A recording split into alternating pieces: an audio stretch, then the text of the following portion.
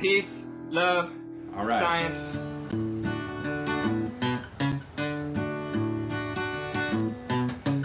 Gather around, my children, pull up a chair, my friends.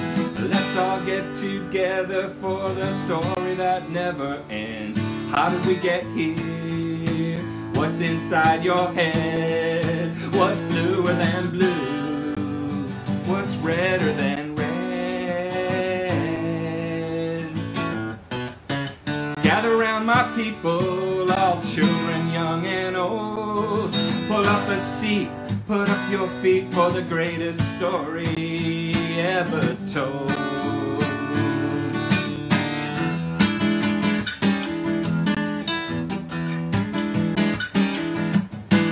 Funky Science Story Hour, 'cause science is knowledge and knowledge is power. 'Cause the world is so weird and weirdness is fun. 'Cause there's so much to learn and we've all just begun. Oh, we can learn together, we can understand the weather. We can imagine ourselves in any place. We can see the earth from outer space. How do we do that? With science. Funky, funky science. Whoa, science, science. Funky, funky science. Whoa, funky, funky, funky science, yeah. Whoa, we can learn together. We can understand the weather. We can imagine ourselves in any place. We can see the earth from outer space. But how? Oh, with science. Yeah, funky, funky science. Oh, I said with science, science, science, funky, funky science. Oh, funky, funky, funky science, yeah.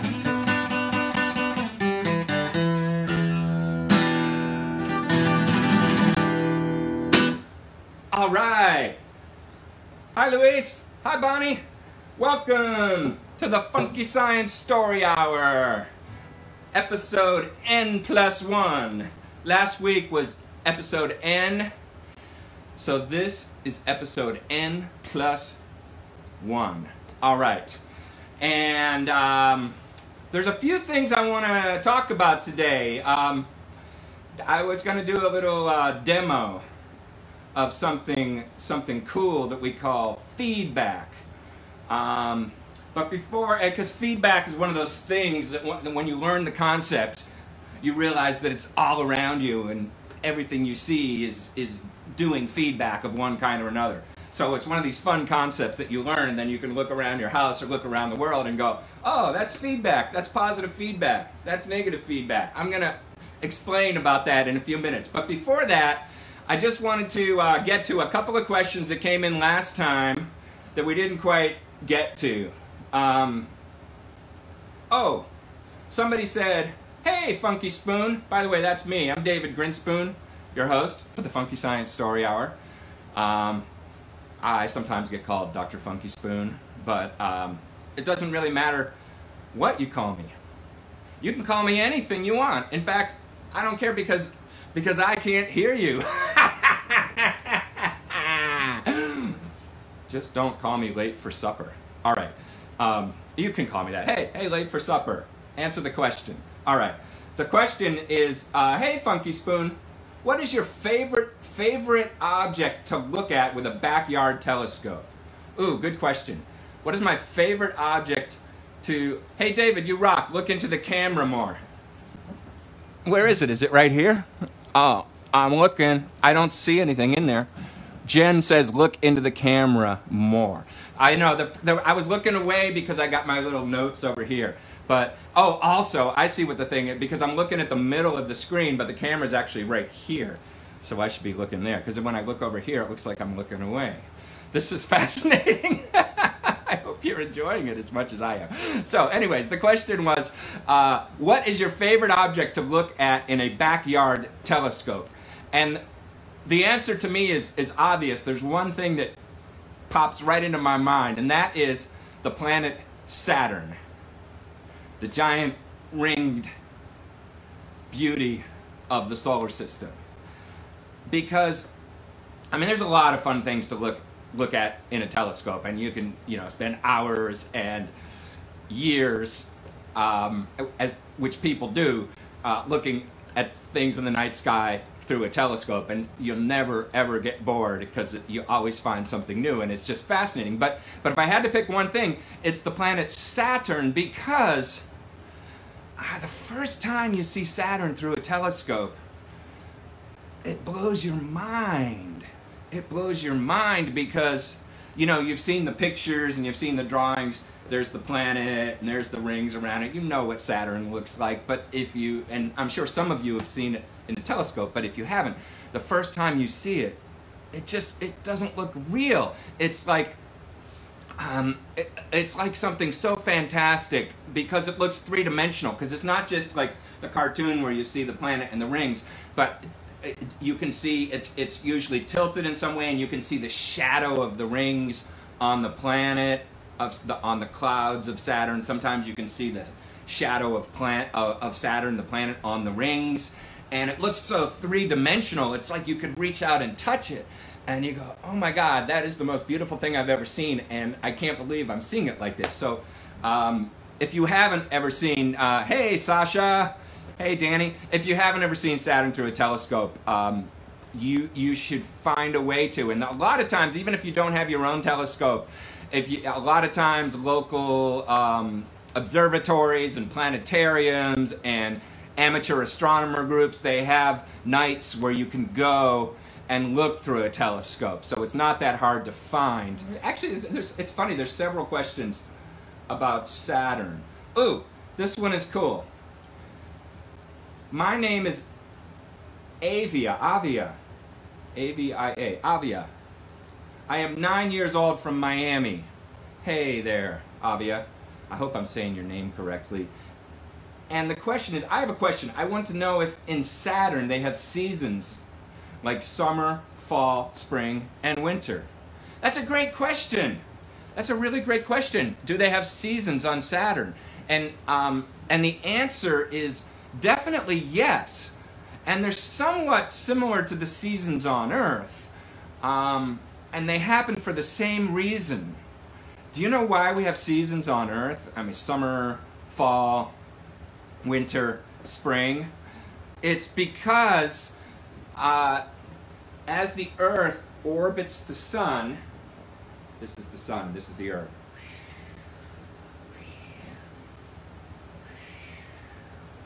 The Earth is spinning on its axis. But that axis is tilted. Actually, let me grab a planet here. There's some planets over here.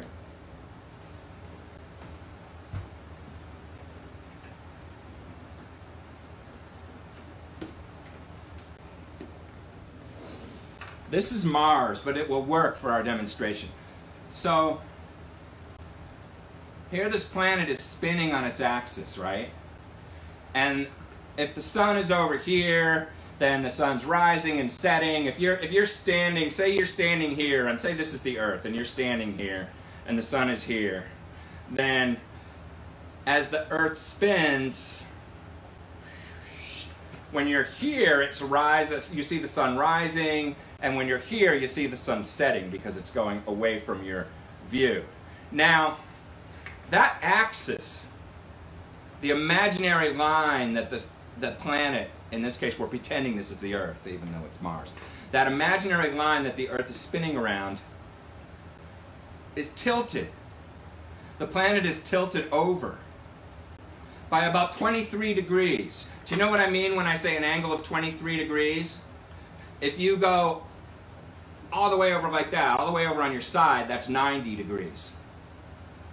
90 degrees. 90 degrees. If you do half that, it's 45 degrees. So 23 degrees is about half of that again. So it's about like that. So the Earth's axis is tilted about 23 degrees. And that means that at different times of year, the sun will shine more on the south or more on the north? Right now, if the sun is over here and the earth is here, then it's shining more on the south. So that would be summer in the south, summer in Australia, and it would be winter in the north, winter in the US, because of that tilt. But if you go 6 months later, so you're half a year later, and that tilt stays the same, but now the planet is on the other side of the sun. So here's the sun, and that tilt stayed the same. So now look, now the north part of the earth is facing more towards the sun. So there's more sun in the north and less sun in the south. So that's summer in the north and winter in the south. So it's because the earth is tilted, and as it orbits around the sun in a year, 12 months, that tilt means that for part of the year more sun's falling on the north and it's summer there and winter in the south, and for part of the year more sun is falling on the south and it's summer there and winter in the north. You probably already knew that. That's why we have seasons on planets that are tilted. And most planets are tilted. Their axis is tilted. So most planets have seasons to some degree. Not all planets. One of my favorite planets is the planet Venus, and it's not really tilted. It also spins backwards. Venus is weird. Weird planet. But because of that, Venus does not have seasons. But Earth does, Mars does, and the question was, does Saturn have seasons? And the answer is yes, because Saturn, the axis of Saturn and the rings are tilted. Almost the same tilt as Earth. A little bit more. Saturn is tilted by 27 degrees. So as Saturn orbits around the sun, sometimes for half of that Saturn year, the north of Saturn is pointing more towards the sun, and for half of the Saturn year, the south of Saturn is pointed more towards the sun. So just like Earth, Saturn has summer, fall, winter, and spring. But here's the weird thing about Saturn. You remember last time I talked about how planets on the inside lane, planets closer to the sun, orbit faster around the sun, and planets on the outside lane, planets farther from the sun, they orbit much slower. They take longer, many more days or years to go around the sun because they're farther out. The gravity from the sun, it's less strong, pulling them around their orbit. And when you get out to Saturn, Saturn has, good question, Lauren. I'll try to get to that one. Saturn has a much longer year than Earth's year. Saturn takes about 30 of our years, 30 years to go around the sun once. So a year, one Saturn year takes 30 years. 30 Earth years. So, however old you are now, so Lauren from Maine is 7 years old. When Saturn goes through 1 year from now, Lauren will be 37 years old. So however old you are now, in one Saturn year, you're going to be 30 years older, which is kind of crazy. And as a result, the seasons last a long time. It will be summer on Saturn for about 7 years. 7 Earth years. And then it'll be fall for about 7 years. 7 of our years. Because one Saturn year is almost 30 Earth years. It'll be winter for about 7 years, a little bit longer. And then it'll be springtime for 7 years. Can you imagine springtime for 7 years? That sounds pretty great to me, because it's springtime right now where I live, and I'm digging the spring. Okay, so a great question. Avia, great question. Avia from Miami, 9 years old. Great question. There are seasons on Saturn, and they're long and slow. Lauren from Maine asked, 7 years old, hi Lauren, asked, why does Venus spin backwards? I mentioned that most of the planets spin in the same way. And because Earth spins the way it does, you see the sun setting in the west and rising in the east every day when it's not cloudy. And not just the sun, but the planets and the stars. Everything sets in the west and rises in the east because of the way the Earth spins. But if Earth spun the other way, it would be the opposite. Imagine if Earth stopped spinning the way it spins and started spinning the other way. Then you would see, it would be very weird, but you would see the sun rise in the west and set in the east. And in fact, that is what happens on Venus. Venus spins backwards from the way the Earth spins. And so if you could see the sun on Venus, which you can't, you could never see the sun if you're on the surface of Venus. Do you remember why? We talked about that last time. Because Venus is cloudy all the time, everywhere. But if you could see the sun on Venus, it would be very strange because you would see it rise in the west and set in the east. The opposite of here, because Venus rotates backwards from the other planets. The other strange thing about Venus is that it rotates really slowly. So, if you could see the sunset on Venus and you loved the sunset on Venus, you could walk and keep pace with the spin of Venus. You could walk and keep the sunset going forever because it's just a few miles per hour, the spin of Venus, if you're on the surface. On Earth, you could keep the sunset going forever if you go up in a jet plane and you go hundreds of miles per hour, because that's how fast the spin is. I mean, it depends a little bit. If you're at the equator, it's faster than if you're near the pole, but it's very fast. On Venus, it's so slow you could walk and stay the same time of day forever.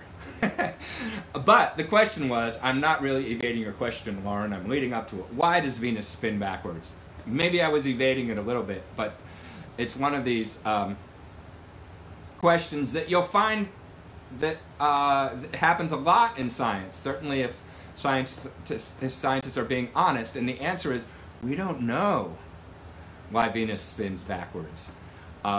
We have some ideas. We got theories. You want theories? We got them. The best idea is that when Venus was a young planet, just forming, it got hit by something, by another small planet, which knocked it into its weird spin. That's not such a ridiculous idea if you know how planets formed, because what we've learned is that the planets were born out of collisions of smaller, what we call planetesimals. Planetesimals, it means little planets. Little planets, planetesimals. When the sun was born, there was just a cloud of dust and gas around the sun. There were no planets. But then that cloud of dust started coagulating, like when it snows, you see stuff condensing. It was basically snowing around the young sun as it cooled off, but it snowed little bits of rock and metal, and those started to clump together into snowballs. And whoops, stay there, Mars. It started to clump together, and those clumps smashed in and made bigger clumps until you got planetesimals, which were pretty big, like maybe 1,000 miles across. And then those planetesimals kept smashing into each other and making even bigger things. And the biggest things, the things that were left standing in the end after all that smashing and colliding, those were the planets. So we know that the planets formed out of collisions. And we know, for example, that there was a big collision on our planet, on the Earth, when the Earth was young. And that's how we got the moon. If you were going to ask me, how did the moon form? I would say there was a giant collision when the Earth was young, and a bunch of Earth stuff got splashed off the Earth into a ring around the Earth. And then that ring coalesced by gravity and gathered together and formed the moon. So we know that the planets had a lot of collisions when they were young, and so it's reasonable to think that Venus had big collisions like that, and that's probably why Venus spins backward. But we're still looking for the evidence. We want to send more missions, spacecraft to Venus, and learn more about its origin and its early history. But that's what we think right now is the best idea for why Venus spins backward, because it got hit by something. Oh, I see Grayson is asking a question. Grayson wants to know, why is Mercury the second hottest planet when it's closer to the sun than Venus? That is a great question, Grayson. Man, okay. I love this stuff. So, as you know, as you all probably know, the closest planet to the sun is Mercury, and then next out is Venus, and next out is Earth. And just roughly so you can picture it, if this is the sun and this is the distance to Earth, then Venus is about 3/4 of the way out from the sun to the Earth. So if this is Earth and this is the sun, Venus is here. And Mercury is roughly half that distance again. So Mercury's like right there in front of my nose. Okay? So Mercury's a lot closer to the sun than Venus. And the reason why, in general, planets are hotter closer to the sun is because they get more sunlight, and the sun is the source of heat. So if everything was the same about Mercury and Venus and the Earth and all the other planets, if the planets were all the same, then the ones closer to the sun would always be hotter, because that's the source of the heat. So it's a strange fact, as Jason points out, that Mercury, even though it's the closest planet to the sun, is the second hottest on the surface, and Venus is the hottest. And why is that? That's because of what we call the greenhouse effect. I talked about this a little bit last year, because Venus has a very thick atmosphere. Has air, lots and lots of air, much thicker than the Earth's. In fact, Venus is one of the thickest atmospheres, depending on how you look at it, the thickest atmosphere in the solar system. Of any planet that has a rocky surface, Venus is by far the thickest atmosphere. And not only does Venus have a thick atmosphere, but that atmosphere is made up almost entirely of carbon dioxide, CO2. We talked about carbon dioxide last time, and carbon dioxide absorbs heat radiation. That is, it blocks heat radiation. So the sun is heating up all the planets, and in general, the ones that are closest to the sun get more heat from the sun and they're hotter. But Mercury has no atmosphere, so it doesn't have any greenhouse effect. It has nothing that's blocking that radiation, that heat radiation, what we call infrared radiation. Remember in the song, in the intro, the Funky Science theme song, I say, what's bluer than blue, what's redder than red? Well, what's redder than red, actually, is infrared radiation. If a color that's so long, I talked about the blue light is the short wavelengths, the little wavelengths, and the red light are the longer wavelengths. Well, if you go out to even longer wavelengths than that, you get to infrared light. Long wavelengths. Our eyes can't see it, but we know it's there. Our scientific instruments can detect infrared, and we can feel it. When you feel heat coming off of a stove or a fire or from the sun, you're feeling infrared radiation. And the planets, when they heat up, they're trying to get rid of their heat. They're radiating away infrared radiation. So Mercury is being heated from the sun, but there's no atmosphere blocking its heat radiation. It's infrared. So it's just sending a lot of heat back out into the universe.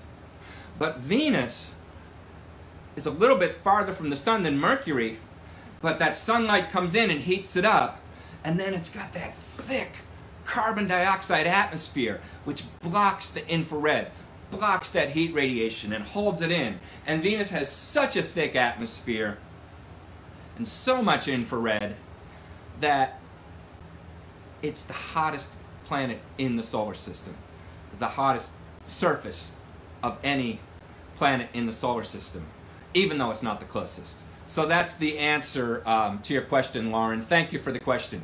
Great question. Oh, Elizabeth just asked, Venus, is it like lying in bed with a blanket over you? Yes, because when you lie in bed, if you're cold and you pull that blanket up, that blanket is blocking your heat radiation. It's also it's doing other things too, but it basically, yes, it's basically like pulling a blanket over the over you. By the way, oh, you're welcome. You're very welcome, Jess. By the way, I thought I would say something about carbon dioxide and why it blocks heat radiation. This relates to other stuff we've talked about.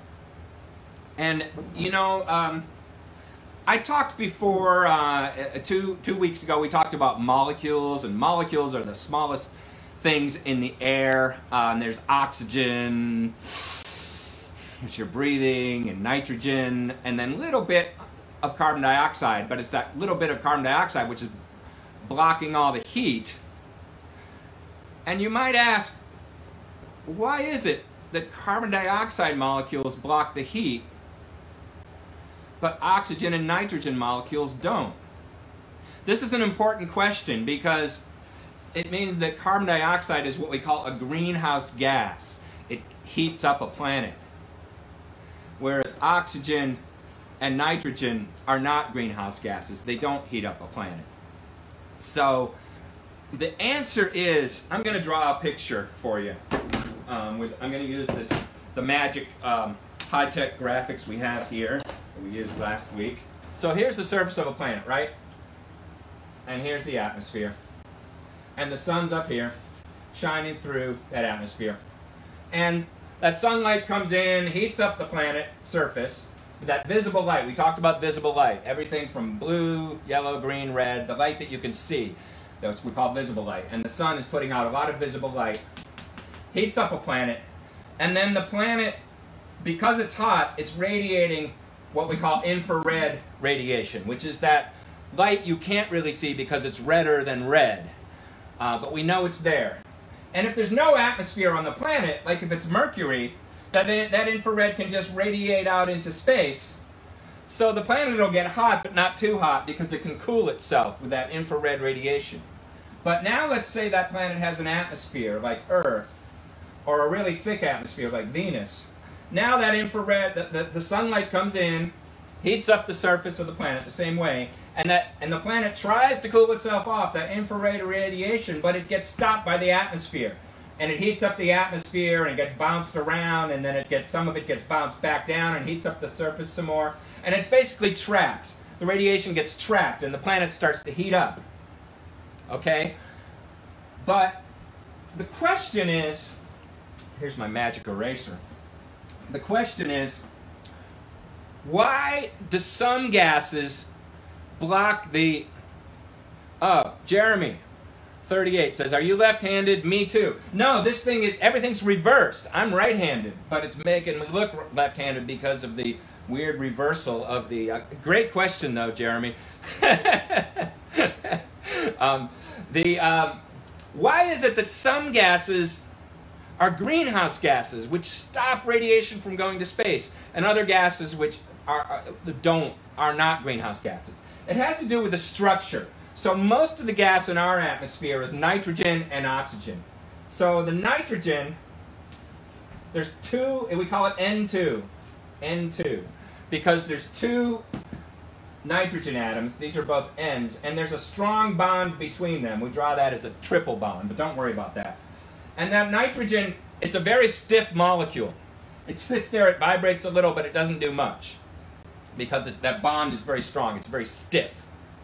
And oxygen, most of the other gas in our atmosphere, the stuff we breathe, is the same way. It's got two atoms. We call that, well, there's two oxygens, and that's a slightly different bond. We call that a double bond, not a triple bond, but it's the same thing. It's a very stiff molecule.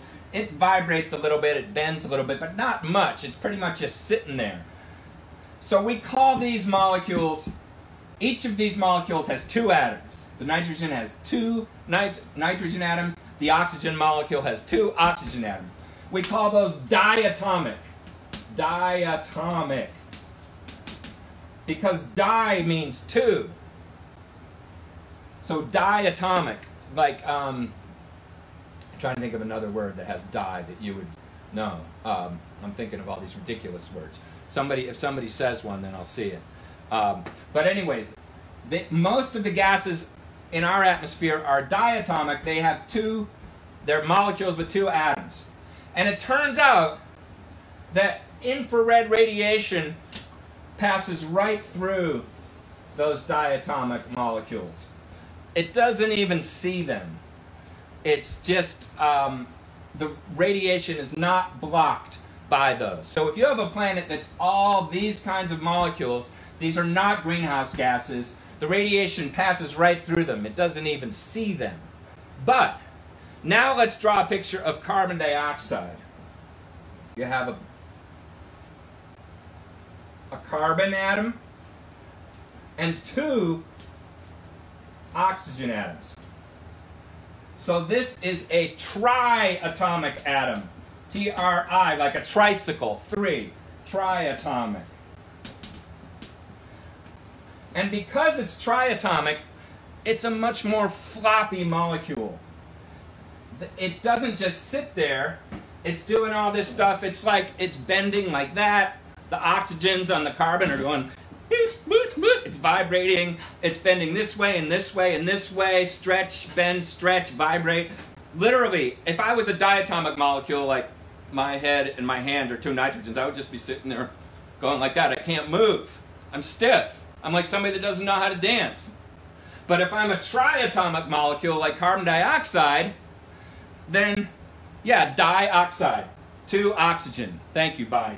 Carbon dioxide, 2 oxygens. So the whole thing is 3 atoms. It's triatomic. And that means I'm a floppy molecule, like this. I've got, I can bend, I can stretch, I can vibrate all over the place. And that means when some infrared comes along and it hits that, it starts vibrating. It starts going like crazy. It stretches, it vibrates, and it absorbs that infrared. The energy gets taken out of the radiation and goes into making the molecule vibrate.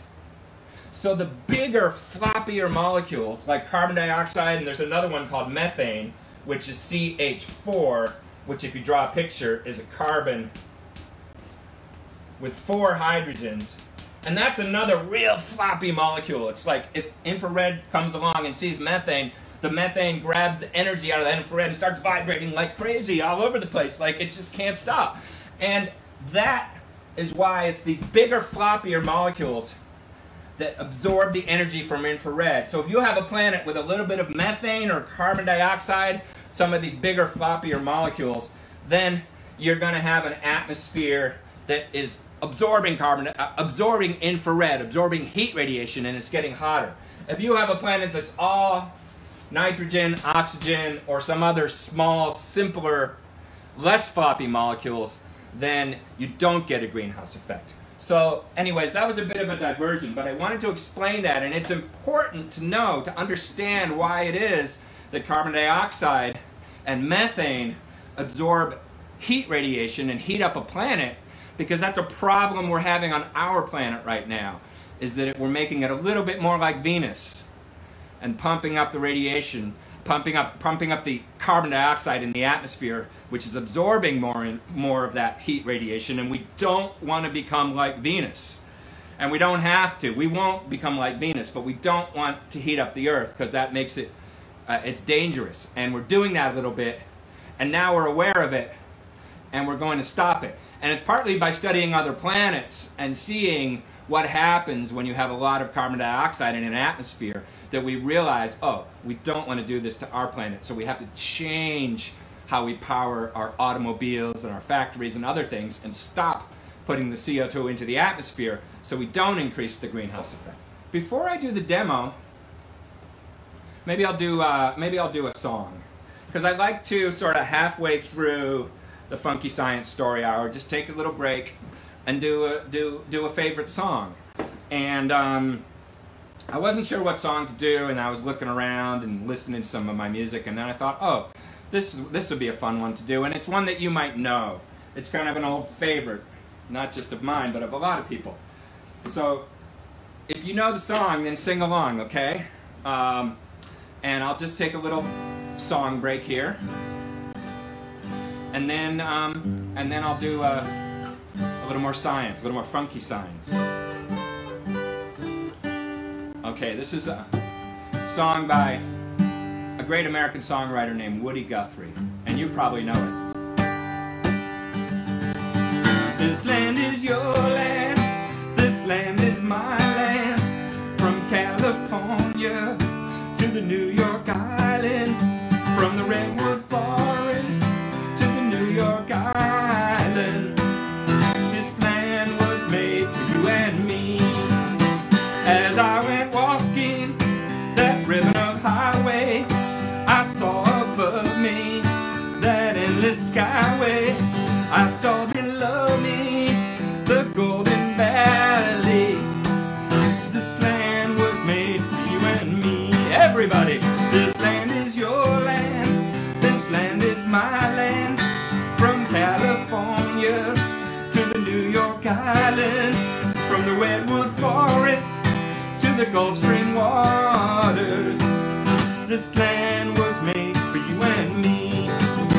I roamed and rambled, I followed my footsteps to the sparkling sands of her diamond walk deserts, and all around me a voice was sounding. This land was made for you and me.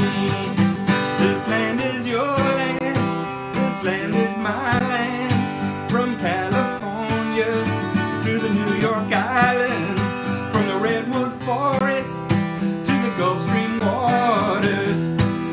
This land was made for you and me. When the sun came shining and I was walking, and the wheat fields waving and the dust clouds rolling, as the fog was lifting and a voice was chanting, this land was made for you and me. This land is your land, this land is my land, from California to the New York Island, from the Redwood Forest to the Gulf Stream waters. Well, this land was made for you and me. As I went walking, I saw a sign there, and on the sign it said no trespassing, but on the other side it didn't say nothing.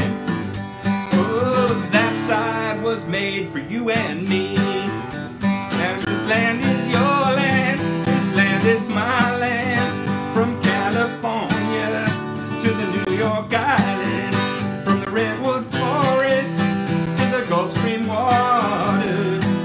This land was made for you and me. In the squares of the city, to the shadow of the steeple, by the relief office, I seen my people as they stood there hungry.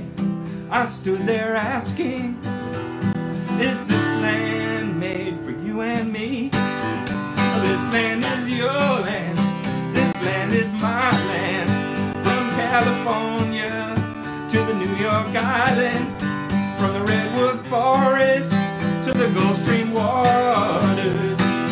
This land was made for you and me. Last verse. Nobody living can ever stop me as I go walking that freedom highway.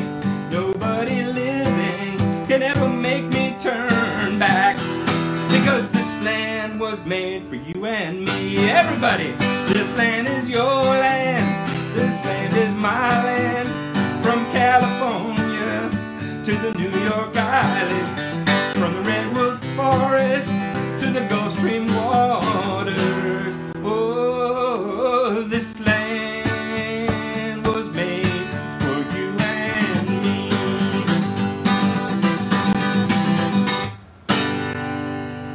Yay! I can hear all your applause coming over the internet and through the air and up through the satellites and down through the Bluetooth Wi-Fi link into my ears. It's beautiful. I love you. Thank you. All right. So a little musical interlude. Now, I want to introduce a concept that's key and cool, and that we're going to probably keep coming back to when we talk about other things in other episodes. So this is the concept of feedback. You've probably heard the word feedback. And feedback is one of those things, it's something that operates in so many things in life. It's your body is full of feedback, the world, the earth, the biosphere, life, society. I'll give you some examples. There's basically, you get feedback when you have two things that are interacting with each other. You have a system that has two parts, and both parts are, each part is affecting the other part. And they're either reinforcing or decreasing each other. So I'm going to give you my favorite example of what we call positive feedback. Positive feedback is when you have two parts of a system and they're both... Excellent idea, Charles. Excellent idea on electric guitar. Great idea. You have two parts of a system and each part is reinforcing the other, and so they're pushing each other on and on to more and more extreme behavior. Like, for example, supposing I happen to have an electric guitar right here. Oh, I do. And let me pick up that guitar, turn it on, and when I play the guitar, if I play it with the volume knob all the way down, you can maybe hear it a little bit. Can you hear that? It's not very loud, this electric guitar, because there's no sound box resonating. We're going to talk about resonance in another episode. There's no resonance, so it's not very loud, but you can hear it. And you can hear it because the strings are vibrating. When I hit them, they're vibrating, and the vibration of the string is vibrating, just meaning it's shaking back and forth, and the vibration of the string is causing the air to vibrate, and vibrating air, that's a sound wave. So you can hear that a little bit just without any amplification at all, because the vibrating string is making vibrating air, which is making a sound wave, which is going into the microphone on my gizmo and turned into electronic waves and going up through the internet and then into your gizmo and then coming out of a speaker, which is vibrating, the speaker's vibrating, and that's making sound waves on your end, and those sound waves are vibrating, and they're going into your ear, and it's shaking the little hairs in the inside of your ear, and those little hairs in the inside of your ear generate little electrical impulses which go into your brain, and your brain goes, oh, sound! It sounds good, I hope. Now, it's not very loud though, but what if I turn the volume up a little bit? Now it's louder. What's happening? Well, these are electronic pickups. And so the strings are vibrating, but that's moving around, and this little magnetic pickup is sensing the vibration of the string, and it's turning it into an electrical signal that's vibrating at a certain frequency.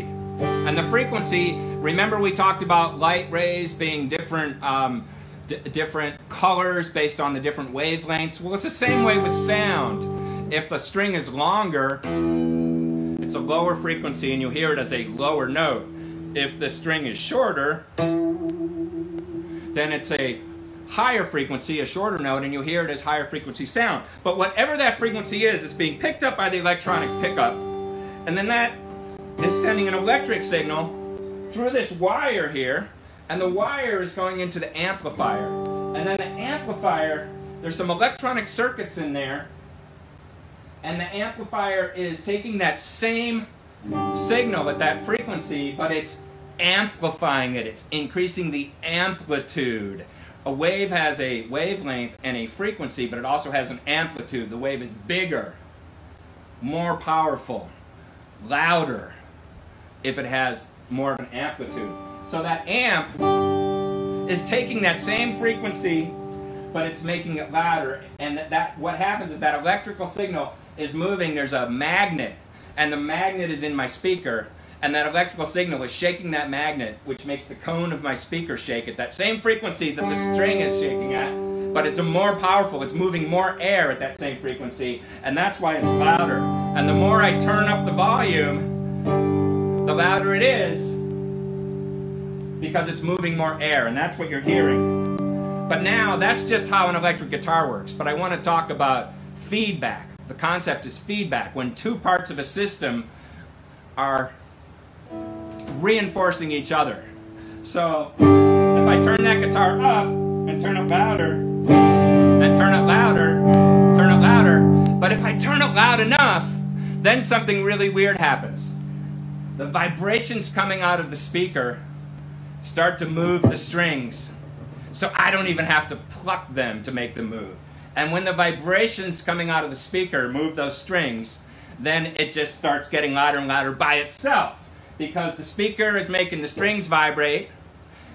The signal from the strings vibrating is going into the amplifier, and that's being amplified more, which is moving the magnets on the cone more, which is causing it to be louder and move the strings more. And then you get this really cool sound, which we call feedback. So now I'm going to show you what that's like, if I can do this and make it so that you can see. Let's see, what if I sit up here near my amp? You can see that, right?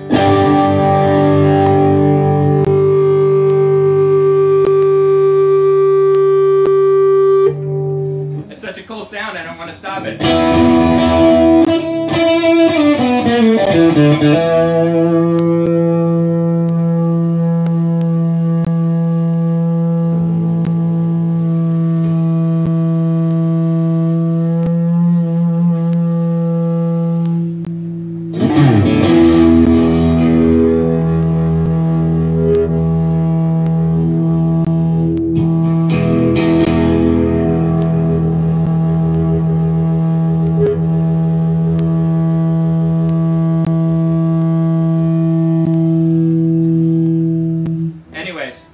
If I was Neil Young, I would just leave it going like that for the whole rest of this broadcast, and that would be all we heard. Yeah, that's right, Jimi Hendrix was awesome at this. He was the master of feedback. So anyways, that's an example of positive feedback, when two parts of a system reinforce each other, and then the behavior gets really extreme. There's a lot of examples of negative feedback too, where two parts of a system reinforce each other, or dampen each other, or discourage each other. Let me show you an example of a negative feedback. This is one that's sort of classic, but it's a good one. It's when you have a thermostat. Okay? So imagine you're setting the thermostat in your room, and you want it to be 72 degrees, and it's colder than that outside. So if the heater stays off, the temperature in the room is going to go down, going to go down, going to go down. But you want it to be 72 degrees. So you have, let's say this is your heater. I don't know what kind of a heater it's. Maybe it's called it's an electric space heater. And so when it's on, there's infrared radiation coming out of it. It's heating up the room, and there's a thermometer over here, an electronic thermometer, that is measuring the temperature. And there's a circuit between the two. And you do something to that circuit, you wire it in such a way that when the temperature from that thermostat gets below 72, it closes the circuit and turns on the heater. But then, so the heater will be affecting the thermometer, and when the thermometer range tells you that when the thermometer senses that it's below the temperature you've set it at, it closes that circuit and turns on the heater. And then it starts to heat up and starts to heat up and starts to heat up. And then the thermometer says, oh, now it's 74 degrees. So what it does is it opens that circuit, which stops the electricity going to the heater and turns it off. And because of that, there's a negative feedback between the thermometer and the heater. So that the more the heater's on, the less the thermometer wants to turn the heater on. And the less the heater's on, it starts to get cold. When the heater's off, then the thermometer says, oh, I want to turn you back on. That's a negative feedback between these two parts. And it will mean that the temperature in the room stays the same. So when you have a negative feedback, things tend to stay the same. It's stable. But when you have a positive feedback, things go out of whack. Like, let's say you made a mistake and you wired your thermostat wrong. Let's say you installed this switch backwards so that when it got hot, the heater turned on. Oh my God. Then you did something wrong, and then there's going to have a positive feedback. And the hotter it gets, the more the heater's going to want to stay on, and then the temperature in the room's going to get way too hot. So don't wire your thermostat backwards. You want a negative feedback. Now, feedback is cool because it's everywhere in life once you start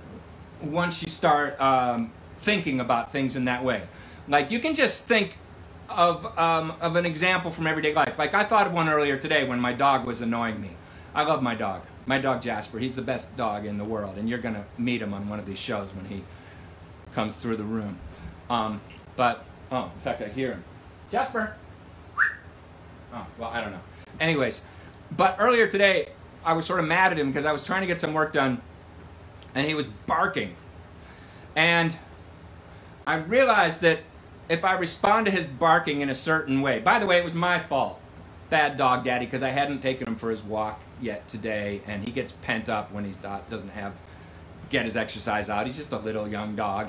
But anyways, he was at the window and he was barking and being really rambunctious, and I realized that if I act annoyed at him, and if I yell at him, or I'm just like, Jasper, be quiet, I'm trying to work, or, stop that. If I act annoyed at him, it just makes him a little bit more stressed out, and he'll get more rambunctious and more barky, and then that'll make me more annoyed at him, and I'll act that way, and then that's like a positive feedback where like he goes crazy and I go crazy, and that's not what we want. So the opposite is a negative feedback, whereas if I see Jasper getting antsy and he's barking too much, instead of like acting annoyed with him, if I go over to him and I say, oh, come on, buddy, you're okay, and I pet him and hug him and like, play with him a little bit, and then get back to work, then he'll chill out, and him chilling out makes me chill out, and I'm less likely to go aggro on him and make him aggro, and so that's more of a negative feedback, which makes everything kind of chill out. Or another example I thought of, if I've got a paper I'm supposed to write, and I'm getting later and I'm sort of nervous and I don't really want to work on it, and I'm distracting myself, the later I am working on the paper, then the more nervous I am, and then the harder it is for me to concentrate, and then that's a positive feedback. It's not good. You try to avoid those. Let me give you a couple quick examples of positive feedback that relate to planetary science, because we were talking earlier about the things that make planets warmer and the things that make planets cooler. And we talked about the importance of the radiation coming from the sun, and how, depending on how much of that radiation is reflected from the planet will heat up or cool down. Last time I talked about Venus and the fact that it would be much hotter if it wasn't for the fact that it's so cloudy and those clouds reflect most of the sun's light. Well, different kinds of surfaces heat up more or less, depending on how much light they reflect or absorb. There's a concept, I want to write down this word because it's a cool word. Is everything backwards for you guys? That would be really annoying. I'll try to, I can't really write backwards, but the word is albedo, A-L-B-E-D-O. It's kind of a cool word, albedo. And albedo is the how much light gets reflected. So if something has high albedo, it's reflecting most of the sunlight, hitting it. And if something has low albedo, it's not reflecting. It's what we say it's absorbing the light, and therefore it'll heat up. Now you've experienced this. Think about pavement. You're walking in your bare feet on a hot, if there's a road that's black, that's a dark blacktop tar surface. It gets very hot in the sunlight, but the lines, the white lines, if you step on the white lines, it's much less hot because those lines have a higher albedo. They're reflecting more light.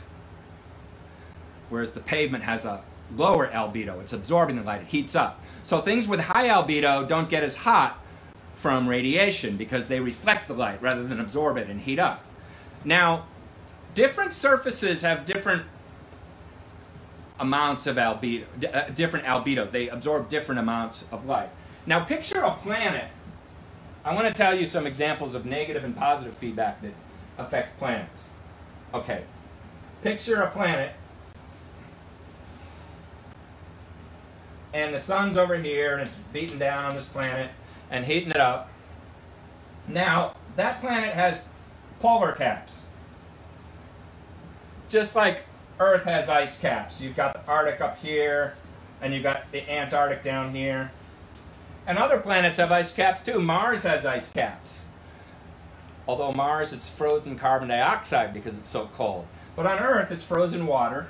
And the thing is, these caps are ice and snow, so they're much more reflective.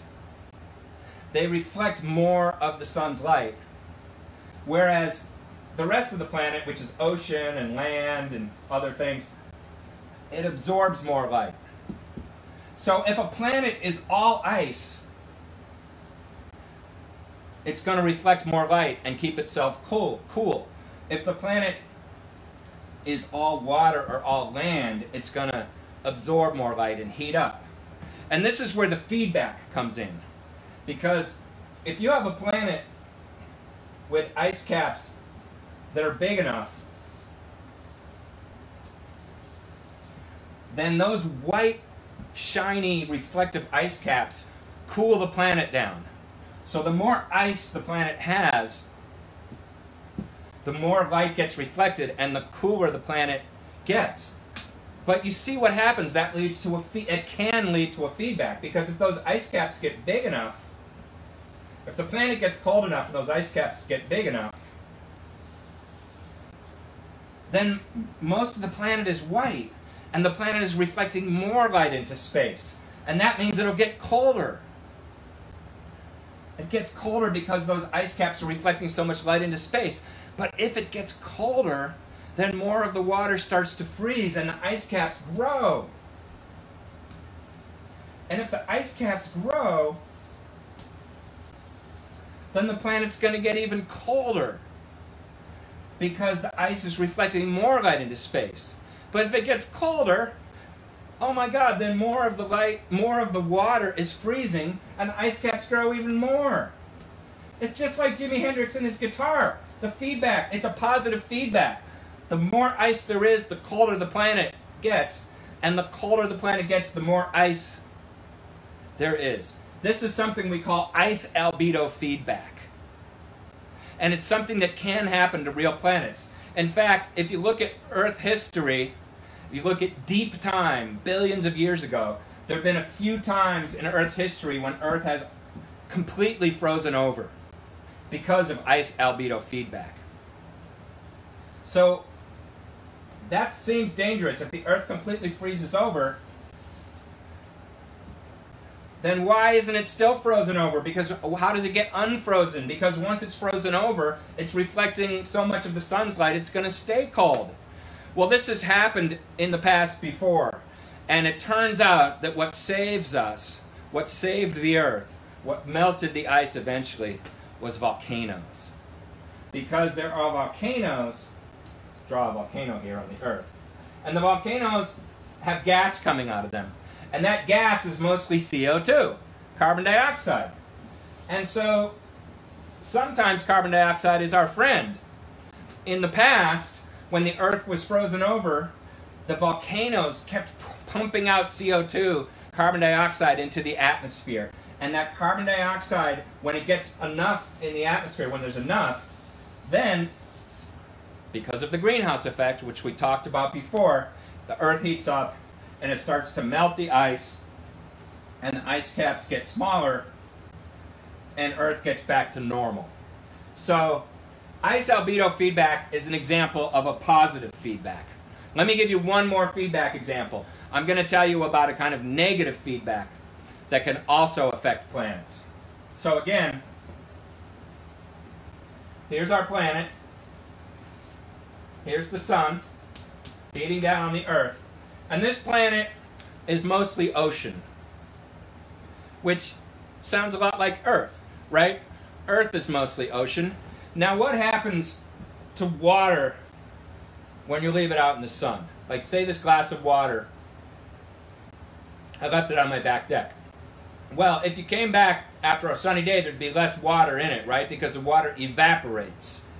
The liquid water goes into water vapor in the air.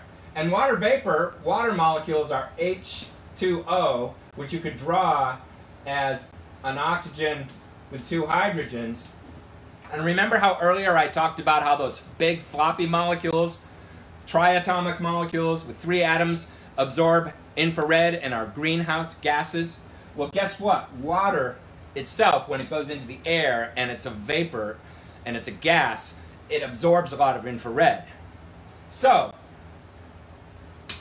as the sun heats up the planet, those oceans start to evaporate and you get a lot of water vapor in the atmosphere, H2O in the atmosphere. But water is a greenhouse gas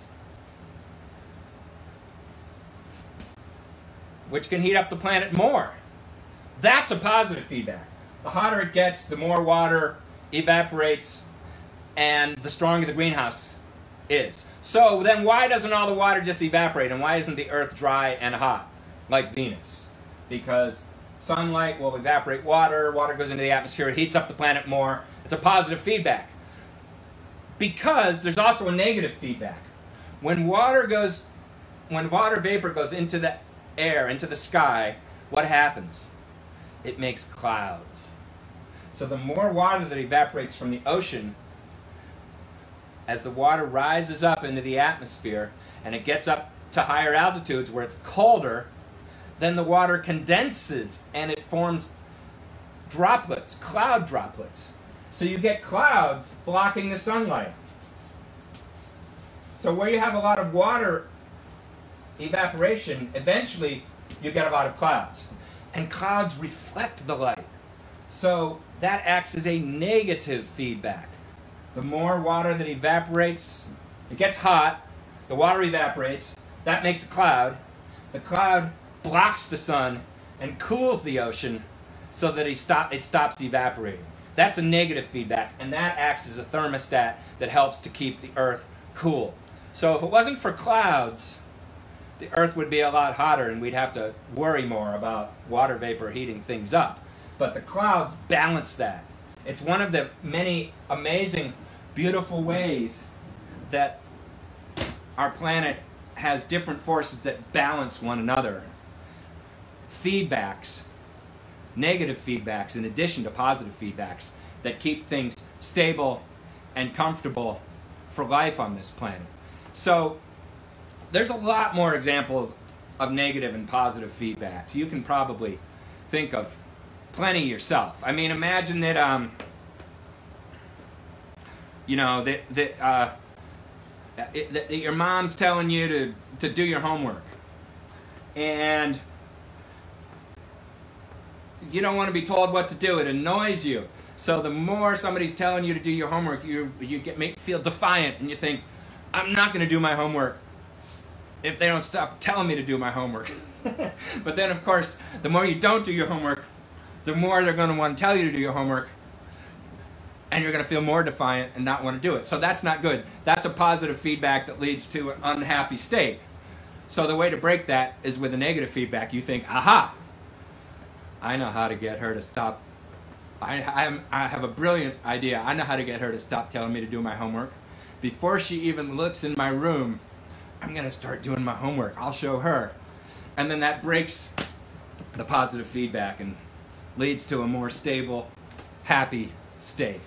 Okay, that's today's lesson on feedback. That's the basic concept of feedback. We're going to come back and talk more about feedback in future Funky Science Story Hours, because now that you have the basic concept, you'll see that it's just everywhere in the world. Positive, negative feedbacks. When you play your guitar, when you look at the climate of the planet, when you look at life, the cycles of life, when you look inside your own body and you ask, why is it that my body stays the same temperature when I'm healthy? It's always 98.6. You know, it's bad when it gets hotter than that or colder than that. It means I'm sick. But why does it stay basically the same temperature all the time, whether it's hot or cold, no matter what I'm wearing? And it's because there are feedbacks. Feedbacks working inside your own body, where parts of your physiology are sensing the conditions and sensing what's going on in your body, and they're changing other things because of feedbacks to keep everything nice and stable and healthy inside you. So feedback is everywhere. We'll come back and talk about it more in the future. I think we're a little bit over the hour of Funky Science Story Hour. Does anybody have like a really quick, cool question they have to have? I had a couple others over here. Well, I think what I'm going to do is I'm going to save the rest of the questions for next time, because we are getting long. I don't want to keep you here. Oh, thank you, Maria. Maria says, nice beard. Yeah, this is my my social distancing beard. I don't know how long I'm going to keep it up, but it's been a little while. I'm going to go out. Yeah, I know. Funky Science Story Hour goes longer than an hour. That's true. It's because, you know why? Because it's not just Science Story Hour. It's Funky Science Story Hour, right?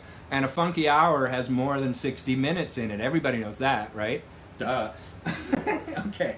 So we're going to go out, of course, with a theme song. And you guys can sing along if you want. You can do your dance moves. There's a lot of options for how to respond to the Funky Science Story Hour theme song. You can sing along.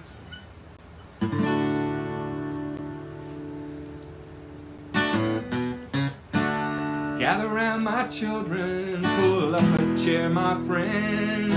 Let's all get together for the story that never ends.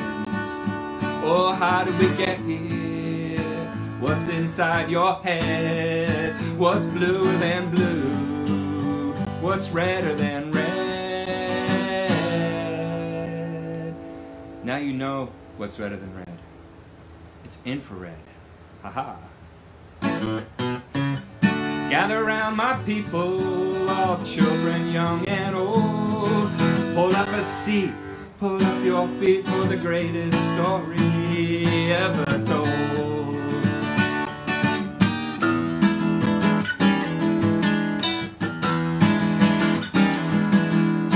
Funky Science Story Hour, 'cause science is knowledge and knowledge is power.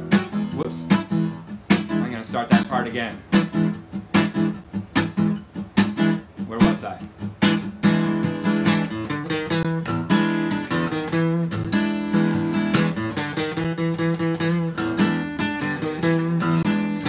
Funky Science Story Hour, 'cause science is knowledge and knowledge is power. 'Cause the world is so weird, and 'cause weirdness is fun.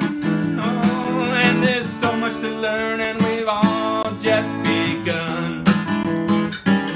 Well, we can learn together, we can understand the weather, we can imagine ourselves in any place, we can see the earth from outer space. How do we do that? Well, with science. Funky, funky science. Whoa, science, science, science. Funky, funky science. Funky, funky, funky science, yeah. Oh, I said we can learn together, we can understand the weather, we can imagine ourselves in any place, we can see the earth from outer space. Hey, Funky Science Story Hour, 'cause science is knowledge and knowledge is power. 'Cause the world is so weird, and weirdness is fun. 'Cause there's so much to learn, and we've all just begun. Yeah, we do it with science.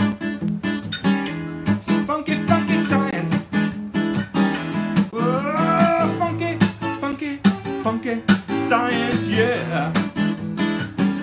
Oh, funky, funky, funky, funky science, yeah.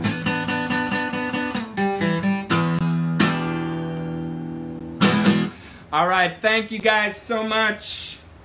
Keep it real, keep it funky, stay safe, stay healthy.